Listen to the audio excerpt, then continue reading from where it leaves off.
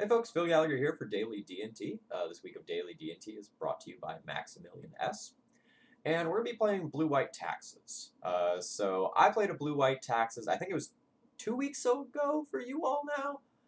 And XJ Cloud ended up with a different take on Blue-White Taxes. His version also plays Meddling Mage and Spell Queller, but he has Unsettled Mariners, Vencers, and a Brazen Borrower in the main deck, as well as Force of Wills, which I did not have. His sideboard has the Deputy of Detentions and Lavinias that I had, but he also adds Force of Negations. He's taken a slightly different approach to the deck building than what I did. So, whereas I went a bunch of basic lands and I had something on the order of 4 or 5 plains, he has 4 Tundras and a Hollowed Fountain additionally as another fetchable dual land.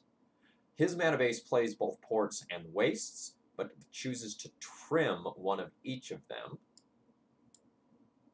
And he's only running 23 lands, where I think I ran 24. So I had 4 wastelands, no ports. So I had 4 colorless sources. He has 6 colorless sources. But he's compensating for that by playing that Hollowed Fountain, which makes it so that like when he hits a land, it is more likely a dual land most of the time.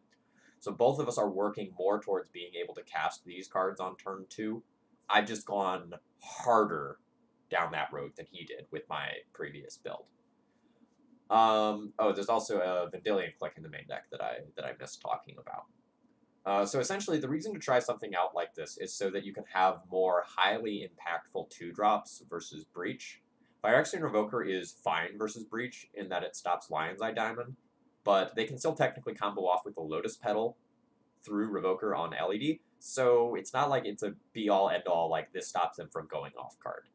Whereas Meddling Mage on Underworld Breach stops many builds from going off, and it makes it so that the other builds have to Intuition for like Breach and Savine's Reclamation to try to go off that way. So it makes them jump through a whole lot of hoops to go off.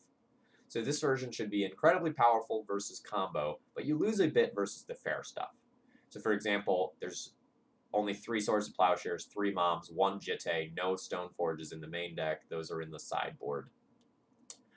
So the mana base of this deck list might be but we'll see kind of how it goes in matches. And we got a spicy Peacekeeper in the sideboard, which should be some fun too. All right, let's check out the matches.